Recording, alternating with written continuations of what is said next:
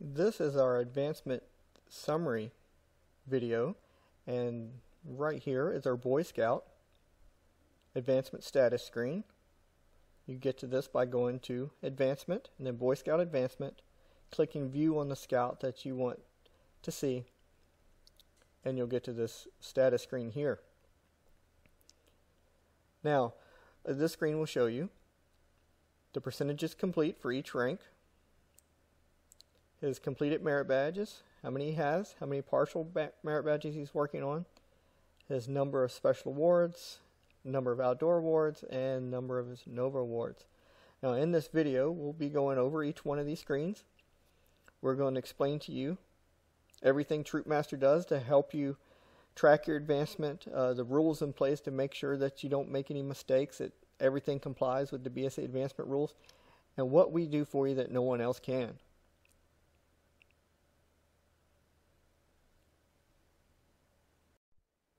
To show you how this works, I've created a new scout in my database, and we're going to step into each one of the ranks and go over a few examples of the auto credit and rules checking. So this is our tenderfoot view, and as you can see it has all of the requirements, and he hasn't earned anything at this point. You can also see that he has 1 hour remaining for his service project. Now we have a couple of items within Tenderfoot that we auto credit for you, one of which is camp and pitch tent, and the other is a service project. So let's take a look at how that works. First we'd have to give our scout attendance for camping and for a service project, and then it should auto credit those dates for us.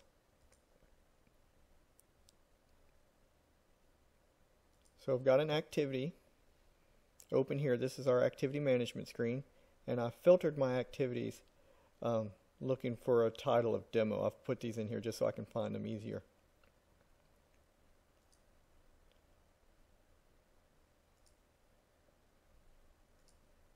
And let's give our new scout credit for attending this activity. Okay, so he has attended this camping activity, and pitch tent and camping is both selected within our credit towards. So Troopmaster knows that this particular activity will count towards camping and pitch tent.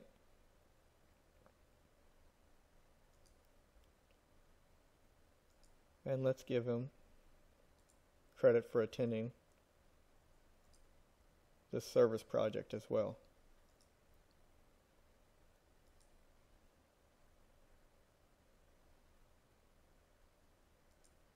Okay, so those have been added to the database.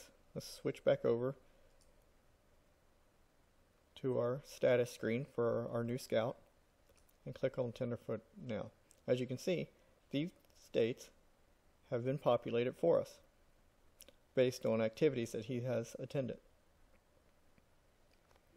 We also have a few examples of our rules checking on the Tenderfoot screen as well. If you look at requirement 6C and 6A, 6C, show improvement, must be at least 30 days after requirement 6A. So let's just test that out and see how that works.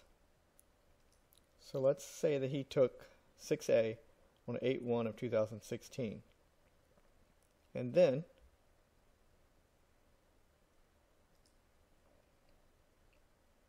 let's say he took show improvement today.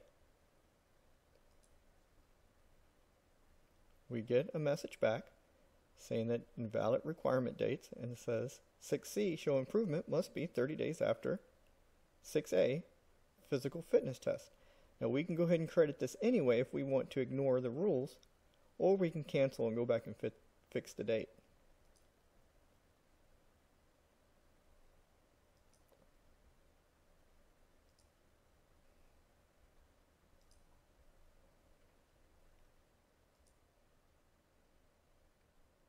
and that time it's saved without any issues. You can also see when we close the tenderfoot screen, his status screen has been updated, and he's now 15% complete with tenderfoot.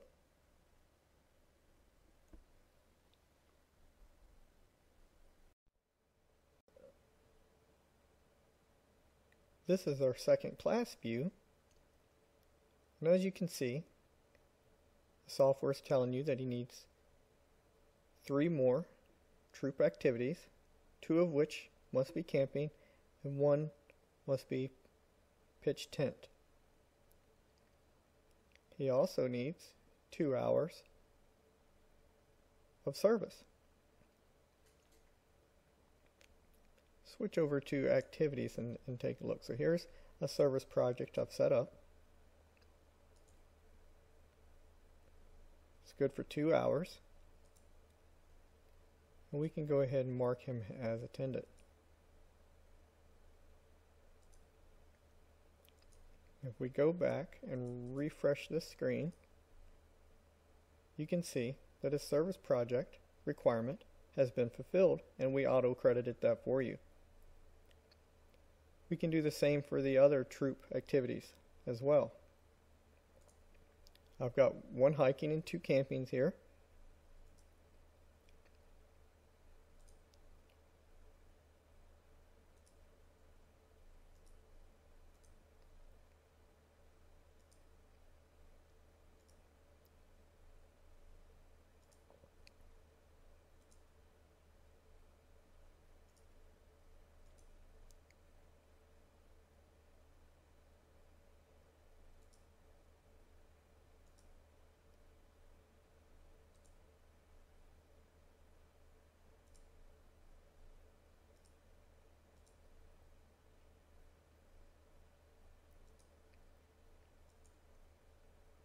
Let's refresh the screen, and that's been auto-credited for us too.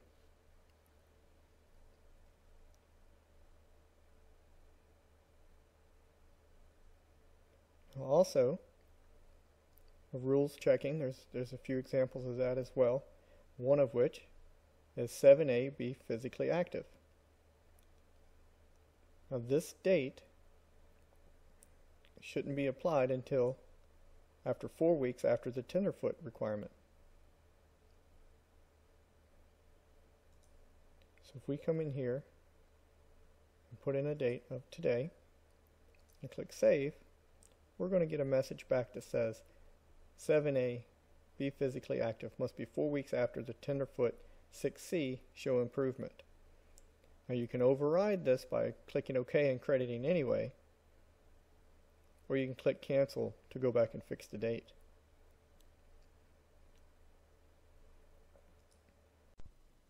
The first class screen is much like our second class screen. We automatically fill in the activities requirement for you based on the activities. This would get filled in just like it did on second class, as well as a service project requirement. The software also knows that these 3 hours cannot come from tenderfoot or second class. We also monitor 8A and 8B to make sure that all the prerequisites have been met before allowing you to credit those requirements. The built-in rules checking helps ensure your data is entered correctly and accurately.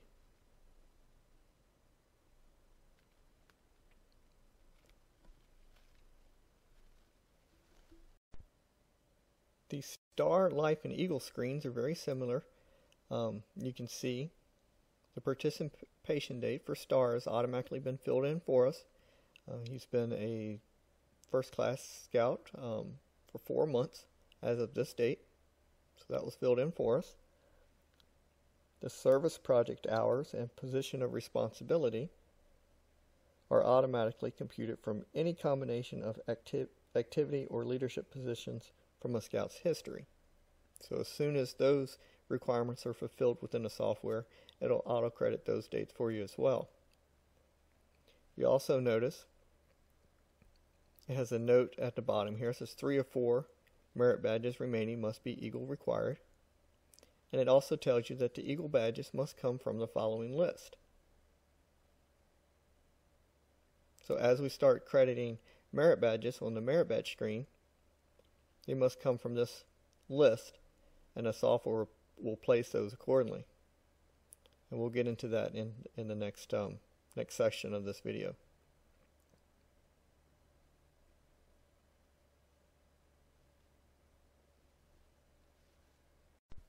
This is our merit badge screen. It allows you to add or edit merit badges for your scouts. When you add a merit badge, our unique best placement algorithm ensures accuracy and allows scouts to advance as quickly as possible while following proper advancement rules. It also sorts the badges in the order they were completed and places each badge following to the correct advancement rules while ensuring badges are placed in the most beneficial location to speed rank advancement. This allows scouts to advance in the shortest time possible while still ensuring all BSA advancement rules are enforced. As you can see here in the list of badges earned, our scout has 5 Eagle badges indicated with an asterisk under star. Now the star rank only requires 4 Eagle badges, but this is perfectly acceptable and allows him to complete the star rank. Life will automatically adjust to look for the correct total of 7 Eagle badges for the completion based on BSA rules. Other systems only allow 4 Eagle merit badges for star. In this situation, they require the scout to complete an additional badge, delaying his advancement towards life. Now, let's say a scout forgot to turn in a badge, and let's add basketry on 4/1 of 2015. So it falls in line right here.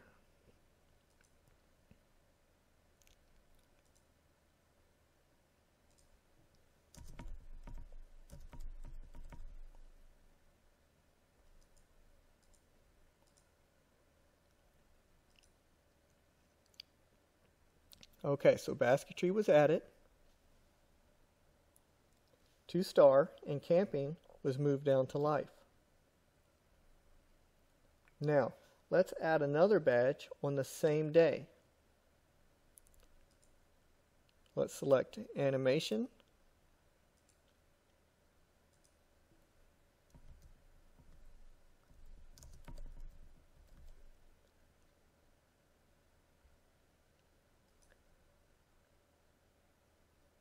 Now, if this did the same as basketry, you would expect cycling to get moved down to life, just like camping did. But Troopmaster knows that at least 4 Eagle badges are required to complete star, so animation was moved down to life, even though it's no longer in chronological order.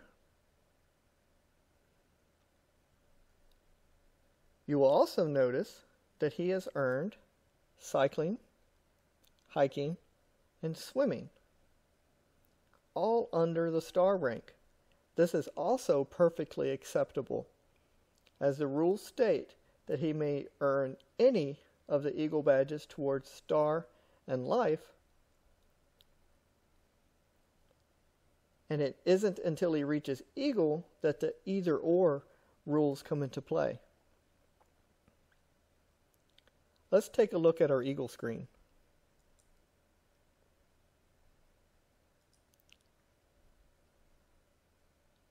As you can see, it notates 4 of the remaining merit badges must be Eagle required and come from the following list: personal fitness, personal management, emergency preparedness or life-saving, environmental science, or sustainability. Okay, so I've went ahead and advanced our scout to life so we could take a look at his individual progress report working towards Eagle. Now, as you can see, it tells you the requirements he's completed, the requirements remaining, and it also gives you the list of merit badges that are Eagle required that he must complete as well. Now this is the same list that was on our Eagle screen earlier. This report also gives you an advancement summary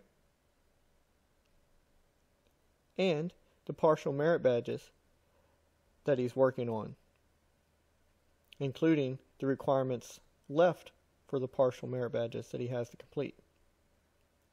Now this one report will show the scout everything that he needs to do in order to complete the rank that he's working on. And this report works all the way from the scout rank all the way to Eagle. It'll show you exactly what he needs to do to finish his rank.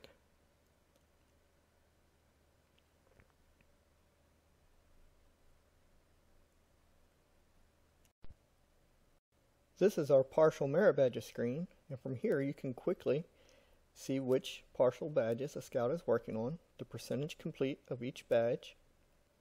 You can add new badges by selecting a badge and clicking add. We have full requirement monitoring, which shows you when a badge is complete, even when some requirements are optional. Let's look at citizenship in the world. So here's citizenship in the world, and we can see section 4, you have to do 2 of the following, and you have sections A, B, and C. When crediting the partial requirements, if you select A and B, it removes C from the list, indicating that the scout doesn't have to do that area. Let's take a look at this. Let's go to Citizenship in the World, click on the Edit button. And right now, for the open requirements, you see all the requirements listed because he hasn't started on any. So let's look, you've got 4A, 4B, and 4C1, 4C2, 3, 4, 5, 6, etc. So let's say he started on 4A and 4B, and that removes 4C from the list, because our predictive technology knows that he doesn't have to do 4C as one of the requirements. Conversely, if you were to pick 4C1, it removes 4B from the list, and you have 4C2, 4C3, 4C4 left that he has to complete.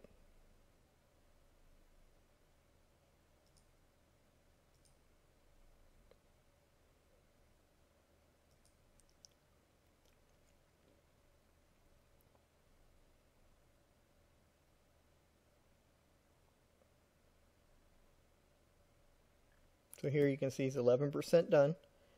He's finished requirements 4A and 4B. And these are the requirements left that he has to take to finish the badge.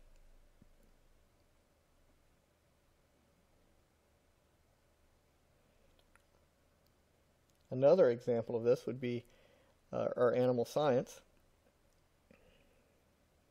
The predictive algorithm automatically determines which options a scout is working towards to display the open requirements accordingly. Let's take a look at this in the animal science badge. So here's animal science. As you can see for requirement 6, it says complete one of the following options. You've got A, B, C, D, E, and F. Now he only has to do one of these. And our software will predict the shortest path for him to finish the merit badge based on the requirements that he has completed.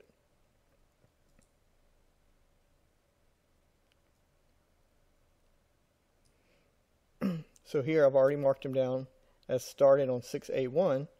So you can see that 6B is not in the list. Now if I remove this, and let's say he started on 6B, now 6B is in the list instead of 6A.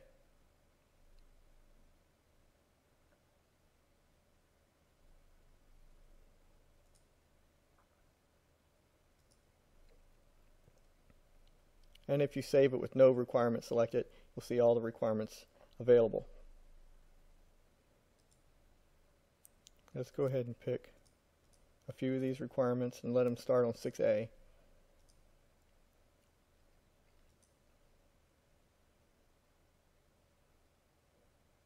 And now let's go take a look at one of our partial merit badge reports, which can be printed out and given to the scout, or he can come print the report himself to see exactly what he's got left to do.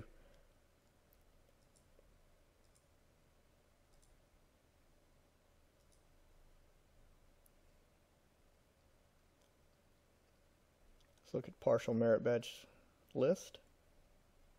Let's click on our scout. Make sure we have include open requirements selected.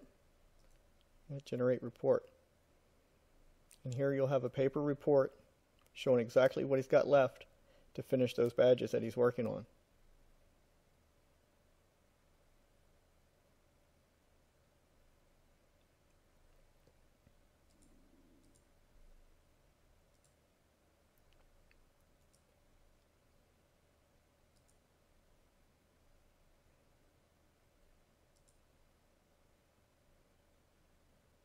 Now, once he finishes this badge, you can come in here and click Badge Complete to credit that badge. You can also pick the counselor that was teaching the badge, and you can optionally type in his BSA ID number if you like.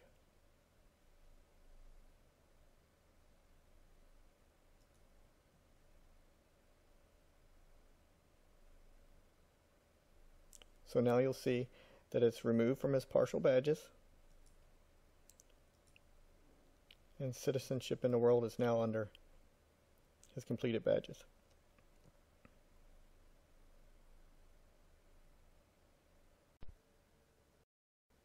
On our advancement status screen, we also have our special awards.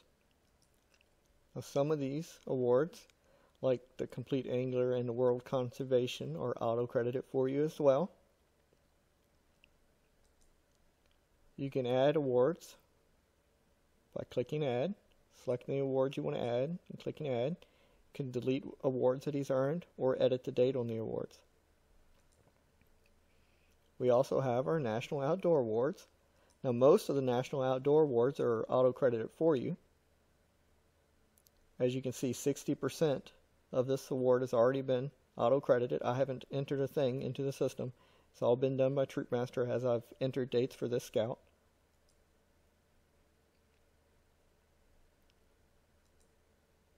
You can add additional dates here and credit the award as being complete, and then click Save. It'll give you a percentage of the ones that he's working on, a date for the ones that have been completed.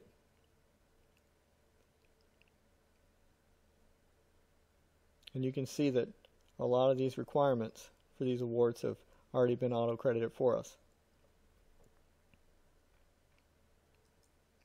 We also have the Nova Awards. You can see he's finished Design to Crunch, and he's working on Whoosh.